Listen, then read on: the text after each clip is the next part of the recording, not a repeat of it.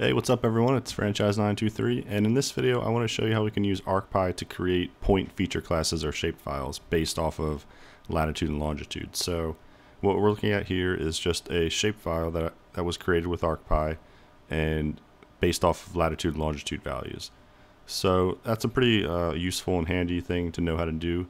I actually was just working with this because I was experimenting with some Garmin data from like a Garmin watch that had latitude and longitude in a text file. So I just figured that would be a good thing to make a video about. So enough talking, let's just jump right into it. So I'm going to remove this and hop over into Python.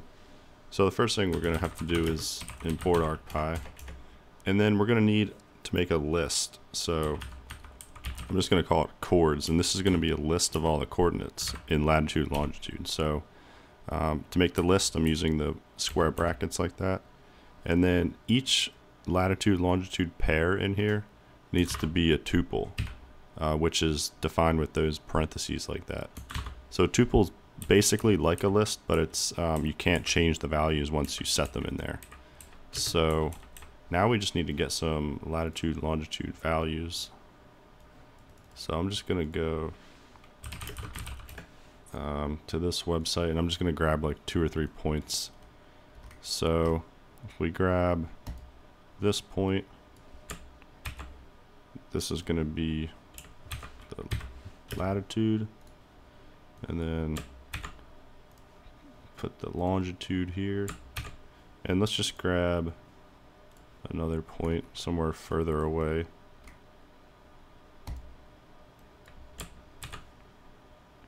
And we'll throw this in here.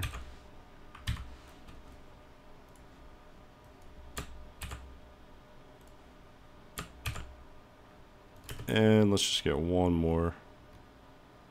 Let's go somewhere even further away.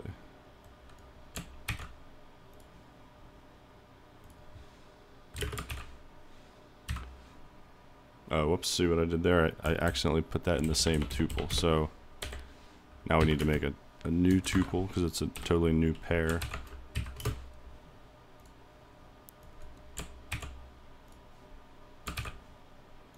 And just for good measure, let's get one more.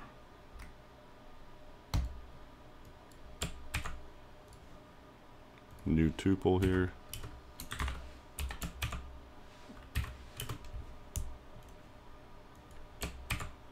And obviously you don't need this many, but just to make the point.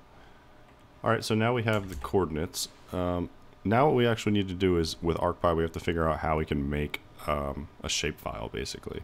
So right now we don't have a shapefile, so we need to programmatically create a feature class. So if you just Google ArcPy create feature class, and you look at the documentation for Pro, this is what we're going to want to need.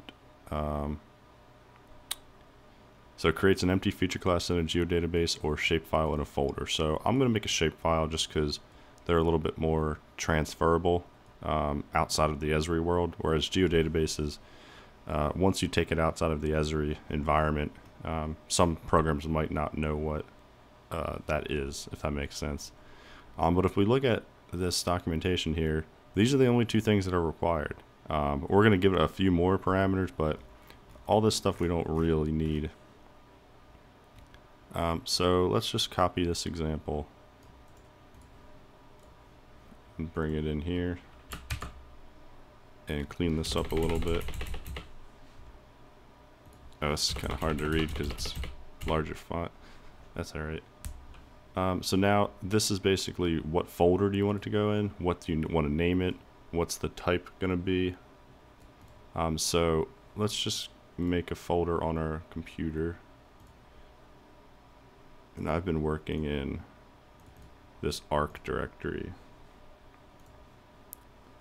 So I'm going to delete this shapefile. Okay, so we have nothing in here, so just make a new folder that's empty and paste it in here. I'm going to put an R in front of it, and then let's just call it test1.shape. And we're going to make a point shapefile. And this other stuff we don't need. So this is basically, you can use another shapefile as a template. So in this example, they must be using this as a template to get all the fields, but we don't want to do that. We don't need any of this crap. The only thing I will add is the spatial reference. So if you go here, somewhere here, spatial reference. So we just want to set this as WGS84, and we can do that by just saying, by just setting it in here. So spatial reference equals, and then 4326 is the standard.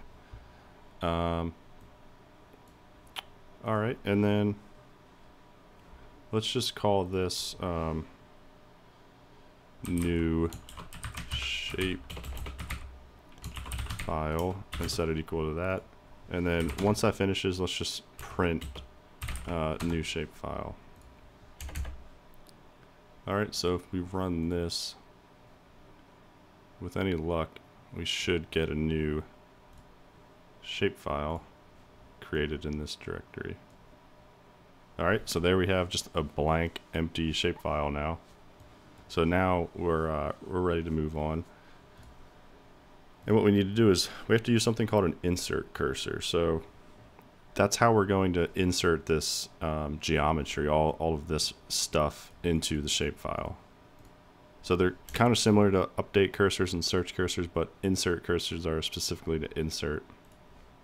So if I just go back to ArcPy, insert cursor, we'll copy some boilerplate. So this gets a little confusing. We're going to use the shape at XY, and it says right here a tuple of the features centroid XY coordinates, but let's go look at what their code example looks like. So here they have a list of values, but they're actually giving us field values. We're not going to do that right now. And they're actually inserting, they're using this old style of cursors, but we're going to use a new style, like the newer preferred way of doing it. So if you say with arcpy.da.insert cursor,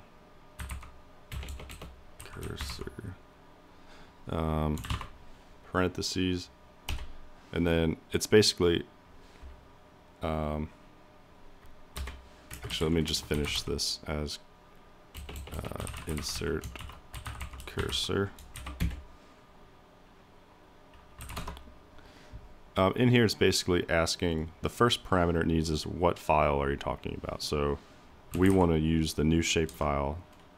That's the file we want to insert something new into. And then the second thing is a list of what fields do you want to work with? What are you inserting into? And to insert this geometry, we need to use that shape at XY.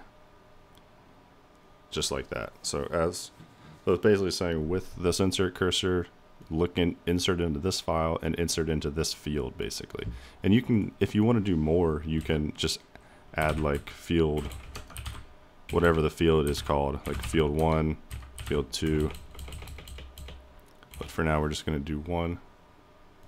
And then the next thing we have to do is we need to insert every value into this shapefile. So how to do that, we actually need to loop through the chords list, because every single point here we have to insert. So it's going to loop through 4 times and insert 4 things into this. So we need to say for chord in chords. Let's just print inserted into, and then I'm just going to say inserted, the first thing is going to be chord, and the second thing is going to be new shapefile. So it's going to say, the first time it's going to say inserted this into new shapefile, which is this value, and then it's going to say inserted this into new shapefile, And then we actually have to do the insert. So insert cursor dot insert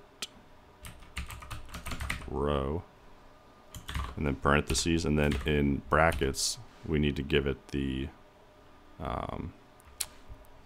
this value, which is the latitude and longitude, like this. All right, chord.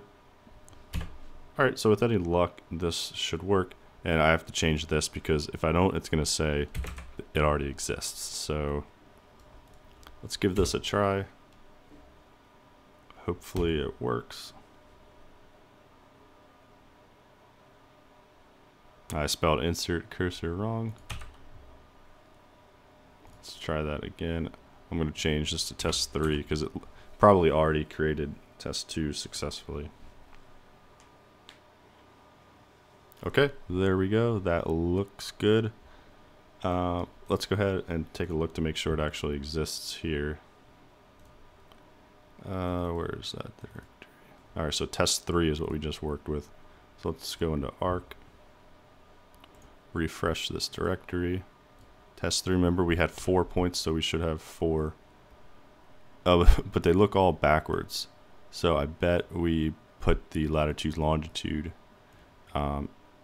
We probably have to swap the latitude longitude. So let me go swap that real fast. Alright guys, so I just swapped the latitude longitude for all these values. And let me change this to test 4 because test 3 already exists. And let's give this a try.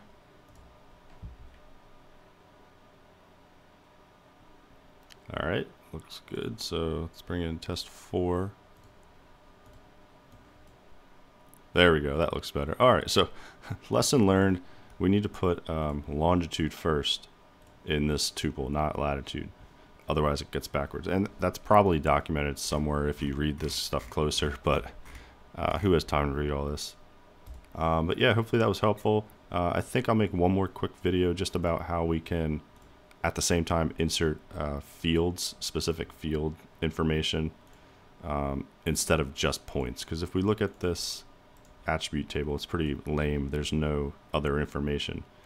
So what would happen if we wanted to insert like a city name, or yeah, like a city name or something for this? All right, this video is getting too long. Thanks for watching.